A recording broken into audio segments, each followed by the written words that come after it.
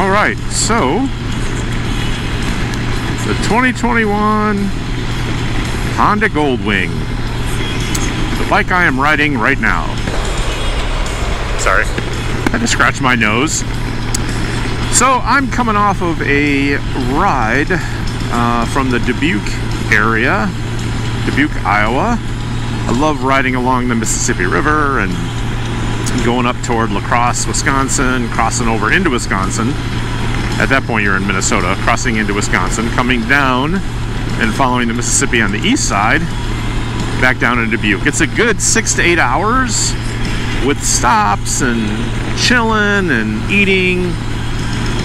It's a really good day of riding, and this weekend, 4th of July weekend, 2022, was an awesome weather weekend. Not a drop of rain, clear skies as you can see, beautiful.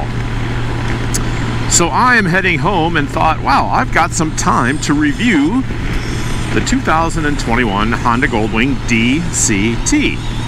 Dual clutch transmission, for those of you who don't know what that means. So a little history of me and touring bikes. I prefer touring bikes or sport touring bikes.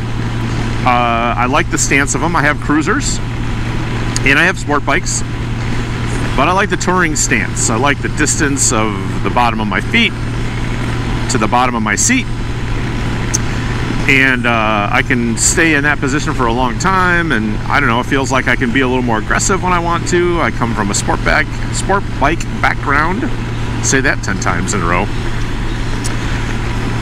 So it's nice to be able to keep that. Although cruisers are nice because you can stretch out even a little bit more.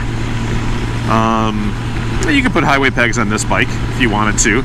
I'd probably have to take off the side deflectors, wind deflectors that I have on, because that way then I'm not stretched out too far.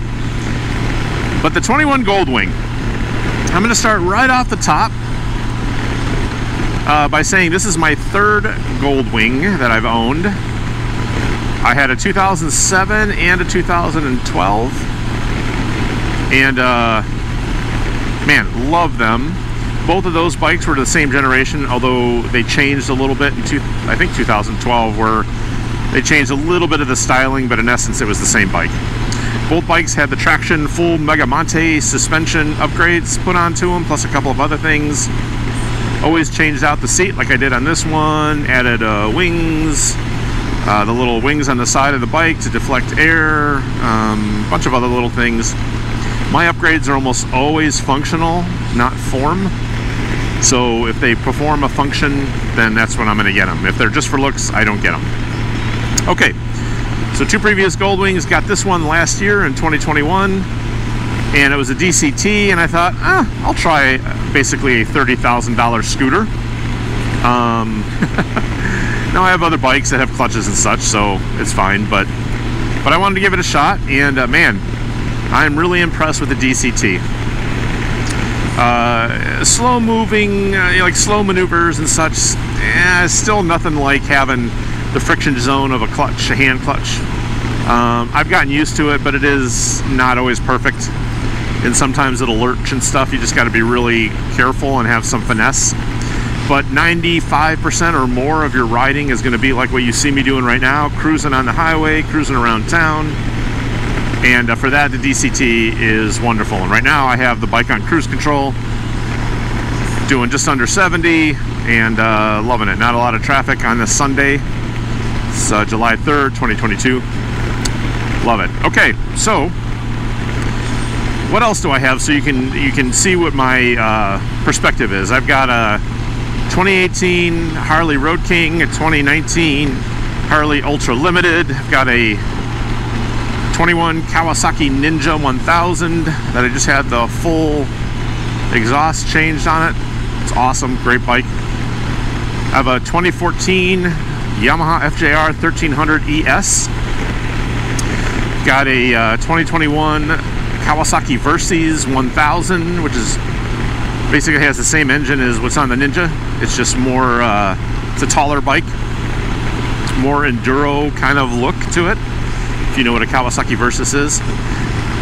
And I also have a Suzuki C50T, which is basically kind of my cheap bike. And I don't ride it very much. It's really for friends who don't have a bike and want to ride but have their license or their permit or whatever. And so I got it for that. I actually originally got it before I bought both Harleys, thinking I'll just get a cruiser. And I'm like, oh, I can't ride on this long distances. Then I ended up getting 2 Harleys. I'll probably sell it. We'll see. All right, back to the 21 Goldwing DCT. All right, let me start off the bat with the things I wouldn't say I don't like them, but they're the things I like the least about the bike because I love the Honda Goldwing. I mean, obviously, this is my 3rd one, even though this is a new generation compared to the last 2 I had. So, number 1, suspension. And the suspension on Goldwings is soft at best. It will bottom out on if you do some heavy riding. Now, caveat, if you're just doing what I'm doing right now, you know, the stock suspension is fine. But I'm going to have Max McAllister upgrade it and get the Traction, Traxxion suspension put on, plus a few other things. He's an awesome engineer, has a great company down in Georgia, and does a lot of stuff for Goldwings and some other bikes, but primarily Goldwings. So he's got some good suspension, spring upgrades, some stuff for the fork, some stuff that helps resolve some of the things that I dislike, which I'll share more of. But I'm an aggressive rider, and I want the aggressive suspension. Okay, so suspension, not, if you're gonna, like I said, if you're gonna just cruise and float on the highway, you're fine. But if you're gonna, go 2 up, you're gonna carry a lot of luggage, you're hitting some bumps, you're maybe hitting some turns aggressively with all that, you're gonna bottom out, you're gonna feel like you don't have a lot of control on the bike. Suspension upgrade is something good. So, suspension. I wish it was a little bit better. Even just a better spring probably would be better for the rear. Okay, so that. The DCT in slow maneuver circumstances.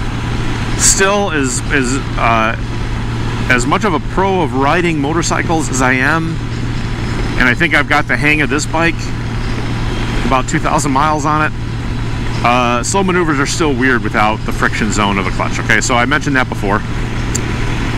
So that's the only part of the DCT I don't like. It shifts well, it's beautiful, it's smooth. The different shift modes are great. Excuse the cough. But slow maneuvers, don't like it. The other thing, the dipstick for the oil.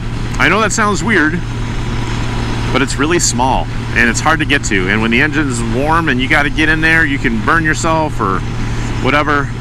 So I wish they had a little bit bigger dipstick, like an extension. A belly pan. I wish most bikes don't. So, there's a big wish list, but this is a simple thing. I wish it had a belly pan to protect the underside of this bike.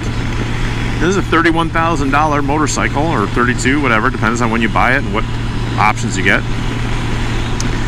I mean, it would really suck to have some rock shoot up and just ruin the bottom edge of the bike, and now you got leaks and broken stuff. And so I wish it had that. I don't like that it doesn't have that. The GPS isn't that great. At least it has it. Unlike like the BMW K1600, which you got to hook up your phone in order to use the GPS from your phone. GPS is okay. It's better than nothing. Really, it is. But one of the things I don't like about it is you can't turn off the prompts. So if you're listening to music and jamming it, and a woman comes on and says, "Turn right here," it just ruins the mood. I wish you could turn that off. But the GPS in general is kind of a Honda, GPS. It's okay. If you're going to do point to point, it'll get you there. But there are some better features and some external GPSs that I like better. And some of my other bikes, I do have a Garmin GPS and a mounting system to it, so I can move it from bike to bike. So don't like that. Really, other than those, last thing. The stock seat, horrible. There's not a Japanese bike with a stock seat that I liked. every single one of my bikes, I have changed over the seat. This one has a Corbin heated seat, and love Corbins. I've had on my previous Goldwings Ultimate seat, and oh gosh, I forgot the one where they the guy he takes your seat and remolds it. Gosh, I'm not doing him justice, but he did really good on my first bike, my first Goldwing, 2007.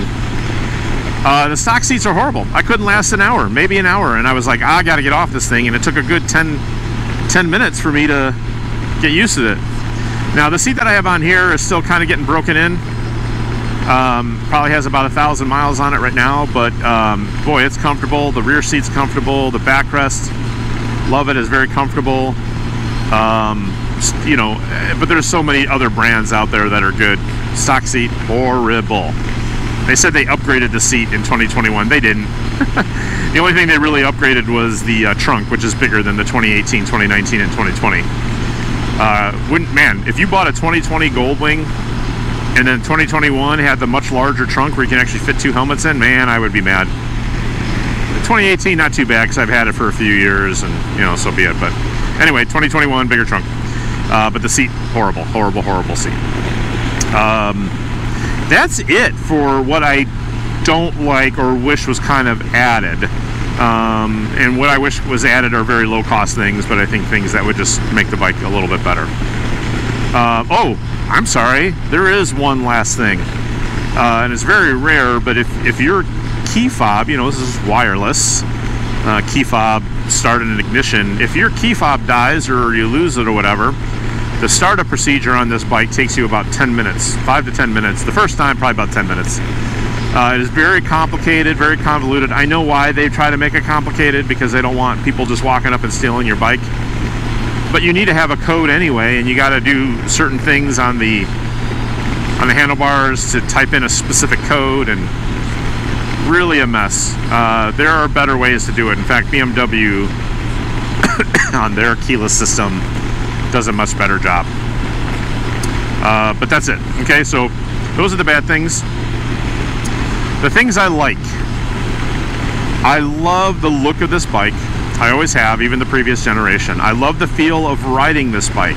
Now, right now I'm just on the highway. I'm not doing anything crazy, but I just came off of 2 days of, you know, basically canyon carving, switchbacks and changed in elevation, and you know, 70, 80 mile an hour down to 30 mile an hour, and quick succession, and you know, flip-flop turns and curves, and boy, this bike can do all of that. Now with the better suspension, it's going to do that even better.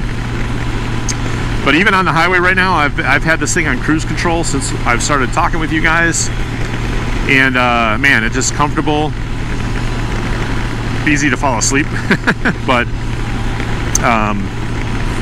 yeah, just a comfortable ride. The engine, solid engine, smooth, quiet. If I want loud, I'll ride my sport bike or my Harleys.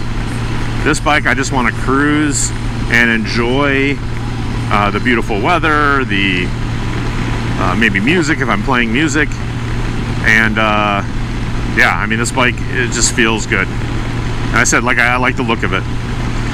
I like this generation now has the windscreen is adjustable via a switch rather than having to, if you guys are Goldwing owners and know the previous generation, you know, you had to do like this kind of mechanical lift thing and lock it into place and flip these 2 levers, one on either side, to lock it in. This one, you literally raise it and lower it. Now I have an aftermarket shield on mine, which is a little bit wider. Normally they cut here, but you can see it's a little wider. F4 Customs, by the way, love them. But I like that feature. What else do I like about it? I like the seating position. I kind of told you about that around my touring. I like the styling. I actually don't think that they went too crazy on the front. They did quite a bit, but it still looks great. But you can tell it's a Goldwing right away as soon as you look at it, even though it was a new generation in 2018. So I like the looks of it. I love the DCT. The dual clutch transmission is beautiful, smooth on this bike, except for low speed. But I like that. I like the trunk. and pannier space, plenty of space. One of my panniers, or saddlebags if you want to call it that, is a little smaller because I upgraded the audio system to the Honda audio system, and it adds an amp that takes up a little bit of room in one of the bags. But that's okay. I don't mind. Most of my riding is going to be solo, so if I feel like I need more space, I'll put something in the back seat. So like the trunk space, especially with the 2021 and after, because before 2021, the 18, 19, and 20 model year, they had a smaller trunk.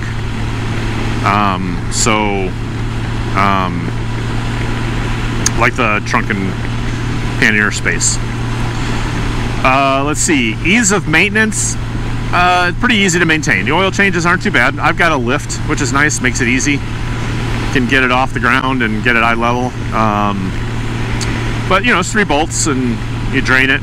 Getting the oil filter is pretty easy. So doing the standard maintenance is pretty easy. Even working on the bikes, I mean, all these new bikes have a lot of plastics you've got to take off and such, but this bike is great.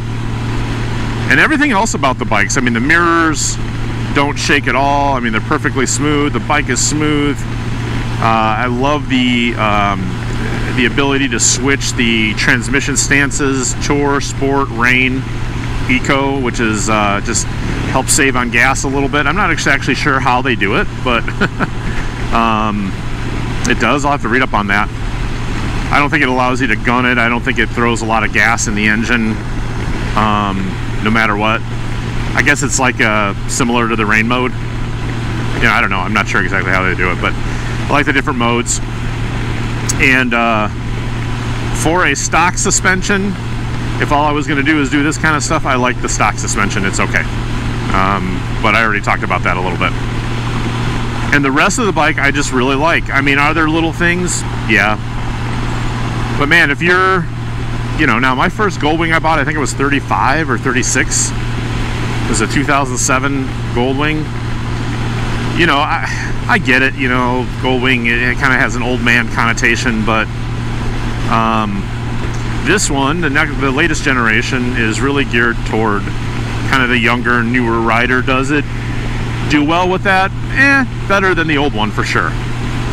It's definitely more sleek. It's got some technology on it that's a little more advanced than the old one, previous generation, but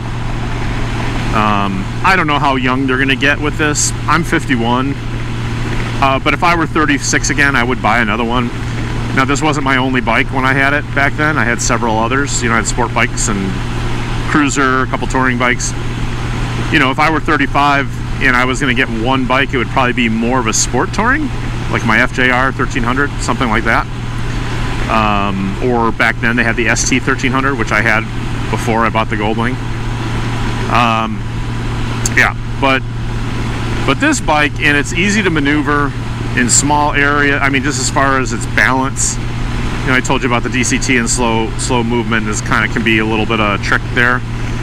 But man, this bike is great. So out of all the big tourers out there, past and present, the Goldwing just has it down. They've been at it for so long.